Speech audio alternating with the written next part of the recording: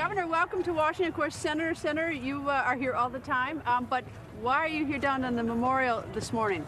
I'm here to hopefully help show the veterans that America's heart for our veterans is immeasurable, and we think it's atrocious that our military is being used as political pawns in a political game, and we're going to change that. And we appreciate these guys who are the good guys in the Senate picking up the fight for us. But there are a few things that we can do to show our support, and that's why I'm here.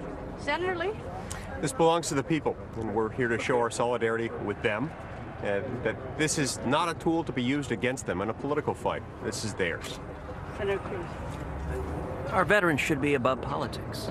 It is shameful that the administration is barricading and trying to shut down the memorials. Weeks ago, the House of Representatives passed funding to open every memorial in this country, and President Obama and the Democrats are blocking it. They're trying to play games, and the American people know they're trying to play games. They need to come together and fix this problem and stop holding our veterans hostage. Well, there are two types of memorials. There are the veterans memorials and then the other memorials here. It's the veterans one, though, that has gotten people mostly riled up, obviously, because of it. But how did it happen that on October 1st, no one realized in the Senate or the House that, for instance, the death benefits weren't going to be paid? No one realized that? Well, just like we didn't realize that they were going to put doors around the World War II memorial. I mean, you had to actually build doors in the first place in order to lock them, and that's what they did. They're trying to make things as difficult as they possibly can be for the American people, and that's not right. And it's all a matter of priorities. It's a matter of really a lack of respect coming from the top when we realize that these political games are resulting in it being taken out on our veterans. So the shutdown priorities reflect that lack of respect. Really, they reflect a lack of valor coming from our commander-in-chief.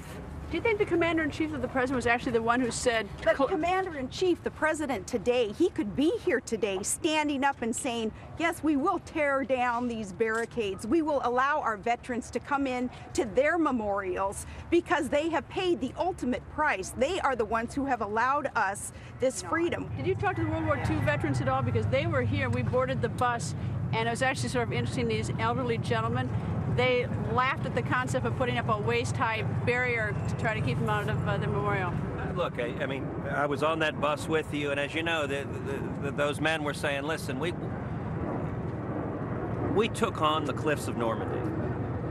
A barrier's not going to keep us out of this memorial. But you know, you asked about the president's decisions. You know, his political operatives made the decisions initially, but President Obama personally has issued a veto threat saying he will veto funding to reopen this memorial. But he signed it. He signed it, and he said he will veto funding to fund the VA, the Department of Veterans Affairs. Our vets should be above politics. You know, we've got a national website, fundourvets.com. You can see the president's written veto threat. That's wrong. And the commander-in-chief should be standing with our vets, not trying to use them as political pawns. That's not the proper approach. Senator Lee, the bill went from the House to the Senate to fund the vets for the death benefits and also to travel to receive the remains at Dover. Quickly signed by the president. You give him credit for that? Yes, absolutely. And it's an example of how we can work together to fund those areas of government as to which there is broad-based bipartisan consensus, especially in areas where there's no connection whatsoever to Obamacare. There's no reason why we can't backfill government, why we can't fund it on a step-by-step basis. They're telling us, in effect, unless you're willing to fund everything, we won't let you fund anything, and that doesn't make sense. Well, I guess the one issue, though, you can't avoid is the fact that it took the American people being outraged generally for this to get, you know, front burner. And our vets have allowed us to be here today, standing up for our First Amendment rights so that we can express that outrage and that we can then positively impact the change that needs to take place so something like this never happens again.